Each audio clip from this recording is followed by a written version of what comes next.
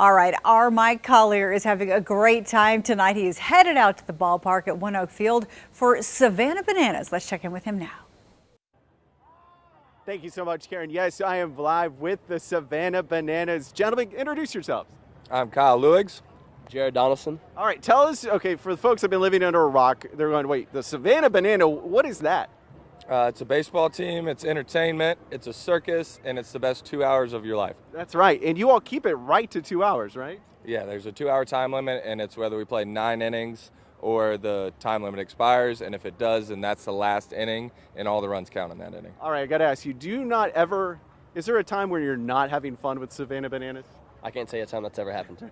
Gotcha. Now, how's the weather been for you so far? There's a lot of barrels that's been in the forecast, but other than that, been beautiful. Been here. And he said that to me earlier, like, barrels, what are barrels? And, oh, yes, baseball, a lot of hits on the way. So he's educating me out here with the Savannah Bananas. I am so excited to see you all tonight.